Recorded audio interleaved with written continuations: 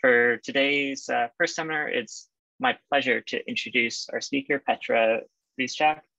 Petra did her undergraduate degree at the University of Zagreb, and while she was there, did a couple of internships in Dresden and Munich before moving to the University of Munich for her PhD in the lab of Felix Muller planets, where she has been studying remodeling of higher order chromatin structures. She is very close near the end of her PhD, and so I think she's looking for postdocs, so keep your eyes out for her application if you are so lucky. But today I'm very excited to hear Petra tell us about her work on nucleosome sliding in a condensed chromatin. So please join me in giving a warm welcome to today's first speaker, Petra. So, hi everyone. Thank you, Ben, for a very kind introduction. My name is Petra Vizjak and I'm finishing my PhD in Felix Muller Planets group. And I would like to thank the organizers for putting this great seminar series together and to giving me the opportunity to tell you about my work titled Nucleosome Sliding in Condensed Chromatin. Almost all eukaryotes wrap their long genomic DNA around the histone core, thereby forming a nucleosome. This gives rise to the 10 nanometer fiber unfolded chromatin array that can further reversibly fold into higher order structures. It can also undergo phase separation and form chromatin condensates, as recently suggested by the microsomes group. Now, the folded chromatin will pose many challenges on the enzymes that have to work on it. Not all nucleosomes will be accessible, and some will be buried in the folded structure. Even if the enzyme manages to reach the nucleosome, its binding site might be occupied by the interaction with other nucleosomes.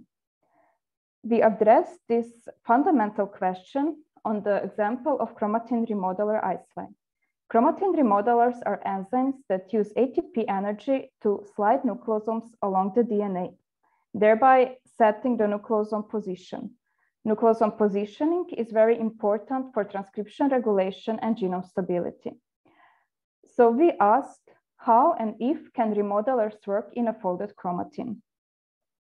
I've prepared a model substrate for purified long DNA and purified octamers. This nucleosome array contained 25 copies of strong nucleosome positioning sequence interspaced with the 50 base pair of linker DNA. This is how it looks like under negative stain electron microscopy. With addition of magnesium, the previously extended unfolded array compacts into folded chromatin structure.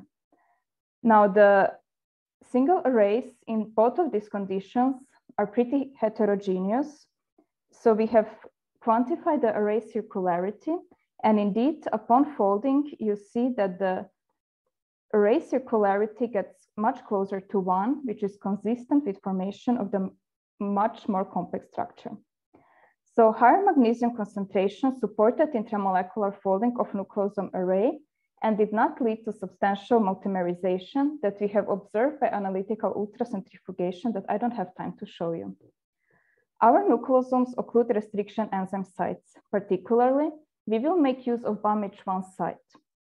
When the remodeler slides this nucleosome away, the BAMH1 site will become accessible for restriction enzyme cleavage, and the cleavage products we can analyze on the gel. We can quantify cut and uncut DNA and compare coefficient for nucleosome sliding in unfolded and folded nucleosome array. You can see that the nucleosome sliding happens in both arrays, folded and unfolded, and that is only 3-fold times slower than in folded than in unfolded array. So it seems that intramolecular folding is not a big barrier for nucleosome sliding. But under very high nucleosome concentration, addition of magnesium chloride will cause phase separation and formation of chromatin condensates. These condensates form through intermolecular interactions of individual nucleosome array molecules. And we have constructed a phase diagram by quantifying the percent of surface of the microscope slide covered by chromatin condensates. And you can appreciate from here that only under high array concentrations, chromatin condensates appear. Phase separation will pose additional challenges for enzymes. First, the factors like enzymes and their cofactors might be excluded from those condensates. And even if they manage to enter, they will face pretty high nucleosome concentration. We expect that the nucleosome concentration will be so high that all of the enzyme will be bound at the entire time. Therefore, it will be almost impossible for enzyme to diffuse through the condensate unless, of course, there are some special mechanisms in place to help it unbind. And nucleus is busy environment, and there is molecular crowding that can as well change the properties of the enzyme and the properties of a reaction that catalyzes. So can remodelers work in chromatin condensates? We have mixed Site3 labeled chromatin with I2 GFP labeled and induced phase separation. And not only that I2 could enter chromatin condensates, it was also strongly enriched. More surprisingly, we have preformed chromatin condensates, and that added I2 GFP. And even then, I2 was enriched almost to the same, basically to the same level in chromatin condensates. The control experiments have shown that the I2 GFP does not form phase separation, does not phase separate on its own, and that the GFP on its own does not get enriched in chromatin condensates. So I2 penetrates even preformed chromatin condensates. But does nucleosome sliding indeed happen inside those condensates? To answer this question, we have developed an imaging-based nucleosome sliding assay. We have based our work on the assay previously published by Gita Narlikar group, where we made use of the nucleosomes that have a donor dye at the DNA end, which is very close to the acceptor dye placed to the octamer through H2A fusion. Now, in this end position configuration, those two dyes are very close and the fret is high. Now, if we add ATP and I2, the nucleosome slides away, increasing the distance between the dyes, and the fret is low. We have mixed those nucleosomes with our chromatin condensates. They got enriched pretty well in the condensates. We have made use of fluorescence lifetime imaging to image donor lifetime of the labeled nucleosomes, both in the condensates and outside in the solution. Just briefly, donor lifetime is low when the fret is high, and donor lifetime is high if the fret is low. This is how it looks under the microscope. You can appreciate that we see individual condensates infiltrated with labeled mononucleosomes. The donor lifetime is low, as you see from the blue color, because all of the nucleosomes are in this end position configuration. Now we have prepared two samples that both contain chromatin condensates pre-mixed with chromatin remodeler I2. And in one, we will flow in ATP, and in another one, we will flow in non-hydrolyzable analog AMP-PMP. And let's see a movie of what happens. At time 0, we add nucleotides. And you can see that already after a minute or two, the donor lifetime increases significantly in ATP sample, which is consistent with nucleosome sliding in chromatin condensate, whereas there is no change with AMP-PMP non-hydrolyzable analog. We can compare sliding in solution and condensate, and we see that the nucleosome sliding in condensates is just modestly slower than that in a solution. So I2 slides nucleosomes inside chromatin condensates. This was a surprising result for us. And we employed holotomography, a type of label-free imaging, to see what is really the nucleosome concentration in chromatin condensates. Holotomography gives out a refractive index. So we have measured the refractive index of the chromatin condensates and a solution around it. The refractive index is linearly proportional to nucleosome concentration. And from here, I have calculated that nucleosome concentration in chromatin condensates is around 230 micromolar. This is like in a nucleus. So this would say that our in vitro chromatin condensates are pretty good model to study challenges that enzymes face in a crowded nucleus. But still, as I told you before, under such a high concentration, the enzyme should be practically immobile. And we have tested this by doing ISY-GFP FRAP, in which we have bleached a small central part of the remodeler fluorescence and followed the recovery through time. And indeed, without a nucleotide or with ADP added, or with added these two non-hydrolyzable analogs, AMP-PMP and beryllium fluoride, the enzyme was very immobile, pretty much stuck. But the drastic increase in dynamics happened when we added ATP. So the ATP hydrolysis is required for isolated dynamic on chromatin. Now, we hypothesized that the active nucleosome sliding might change mechanical properties of the chromatin condensates and making this diffusion possible. To assess mechanical properties, we have employed optical tweezers to fuse condensates in a controlled manner, as you can see in this movie, and to measure the velocity of that fusion. Here you can see measured fusion velocities. Blue dots are individual measurements, and the black bar is the average of all measurements. Everything was normalized to the fusion of chromatin-only condensates. That's why this value is 1. Addition of ISY did not change the fusion velocity. However, addition of AMP-PMP or ADP beryllium fluoride, two non-hydrolyzable analogs, or ADP, either cause no fusion at all or very slow fusion. Surprisingly, addition of ATP restored the fusion velocity back to the normal levels. We have used ATP as that ISY. It's a mutant that can bind ATP, but it cannot hydrolyze it. So basically, it's stuck in ATP-bound conformation. The mutant on its own decreased slightly fusion velocity of condensates, but really drastic change happened when we added ATP, and the velocity was really low, very similar to what we observe with the ISY and non-hydrolyzable analogs. So when bound to any nucleotide, ISY hardens condensates, and ATP hydrolysis prevents it from doing so. Now we have two key experimental observations. First, ATP hydrolysis is required for ISY dynamics. And second, the ATP hydrolysis prevents nucleotide-induced condensate hardening. We come up with a model where ISY uses two of its binding domains that can bind nucleosome to bind two nucleosomes at the same time. And the strength of the interaction will depend on the nucleotide state. In ATP-bound state, which is mimicked in experiments with non-hydrolyzable analogs, both of the interactions are very strong.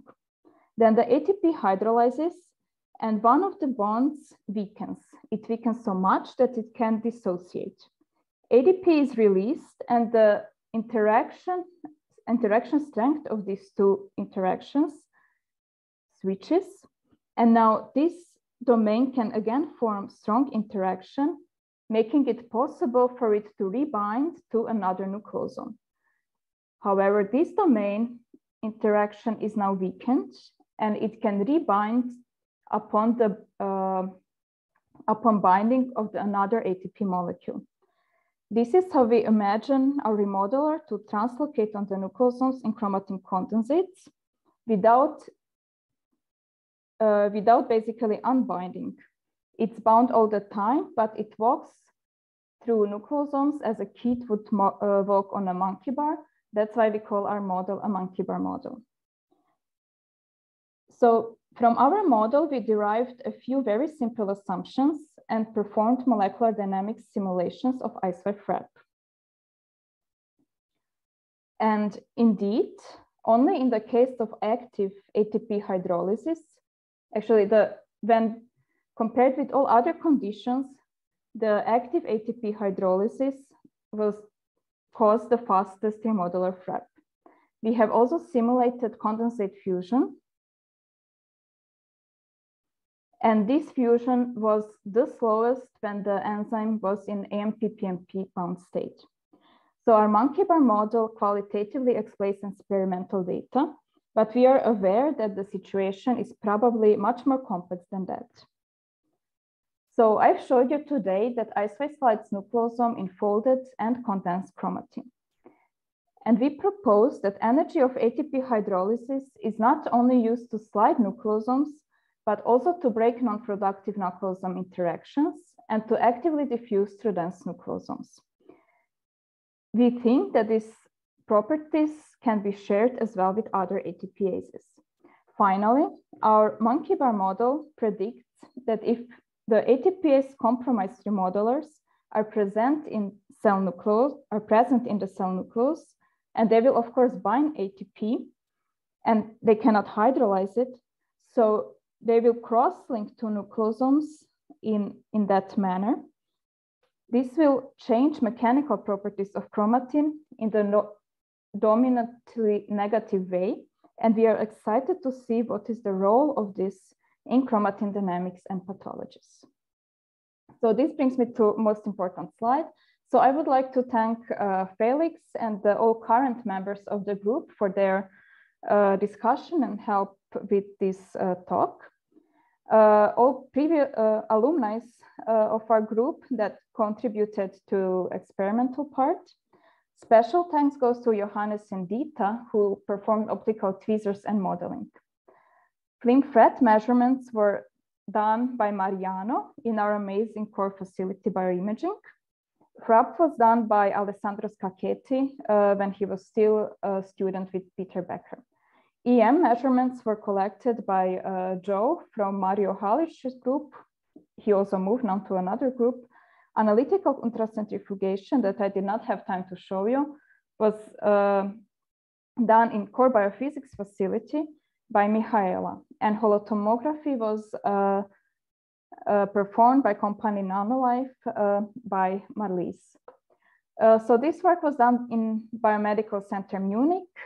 In meantime, our group moved to Technical University Dresden, which is also a pretty great place to work. And Felix has few positions open. So if you are interested, if you like what we are doing, send him an email. So thank you, and I'm looking forward to the discussion. It was a beautiful talk and beautiful data. We've already got a couple of questions in. Just a reminder to people, you can type these into the Q&A, or you can click the raise hand button and I'll unmute you to ask your question yourself. We'll start off with a question from Benjamin Weekly, who asked, do you know which amino acid residues on histones are required for I2 remodeling and sliding? And have you tried mutating the histone residues to test this? So it is, a lot is known about I2. Many domains are important, both for the sliding process and also for regulation, but we have not touched that part yet, but of course it will be very interesting to see. Natalia has her hand up, and I'm allowing her to unmute and ask her question. Hi Petra, great talk.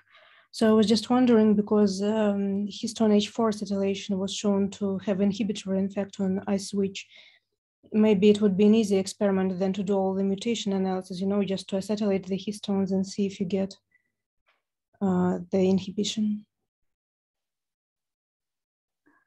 Hi, Natalia. So it's an interesting suggestion. We are very interested to see how actually not only nucleosome modifications, but also other binders would challenge our model. So hopefully we will test acetylation, but so far we haven't done it. Okay, thanks. So for the condensate hardening that you see with I2 and like ADP or other analogs, have you tried testing like what concentration of I2 is needed for this, and if there's like some ratio of I2 to nucleosomes that would need to be reached? So yes and no. So basically the experiment has to be done in the really low ISY concentration. So ISY has to be substoichiometric to nucleosomes, like it would be in the nucleus. So this particular example is 1 ISY on 10 nucleosomes. Otherwise, if you can titrate ISY, and at some point the fusion would really stop, because ISY would cross-link the chromatin, as you can see also in the model. Question, which is says, nice talk, Petra. Can you explain more about the phase separation and how is ISY1 helps in phase separation in vivo? So in vivo, I'm not sure what's happening, but how we think this works for us is actually it can be in two manners. So basically, since I have this open, let me start with that. So ISY, since it has 2 binding domains, it can just physically cross-link 2 nucleosome arrays, and thereby like pulling them together and enhancing the phase separation. Or it can just bind 1 nucleosome, and then as suggested by Gita Narlikar's group for HP1, for example, it can make nucleosome more prone to phase separation. But this is of course just speculation. We have not tested that. We've got time for one more question. So I've Michaelia has her hand raised, so I've asked her to unmute and ask her question. Hi Petra, very nice talk. I was wondering, so Carl Wu's lab published a little while ago a paper on all sorts of different remodelers and their on and off times. And I was wondering, how does that data fit in with your own? Hi Michaela, thank you for mentioning that. It actually sits pretty nicely. So they have also published as we are proposing that you need active ATP hydrolysis to make remodeler move through the nucleosomes. But in addition, we have also shown, which you can do only in vitro, that this property is a property conserved in ATPase, that you don't require any additional subunits to make this happen. Thank you. We'll conclude our talk. The Q&A portions. We on to the next seminar. You can still type questions in the Q&A, and Petra, if you wouldn't mind just typing, you can type your answers there for the questions that are still unanswered. But thank you again for the brilliant talk, and I'll pass this over to Christine now. Thank you.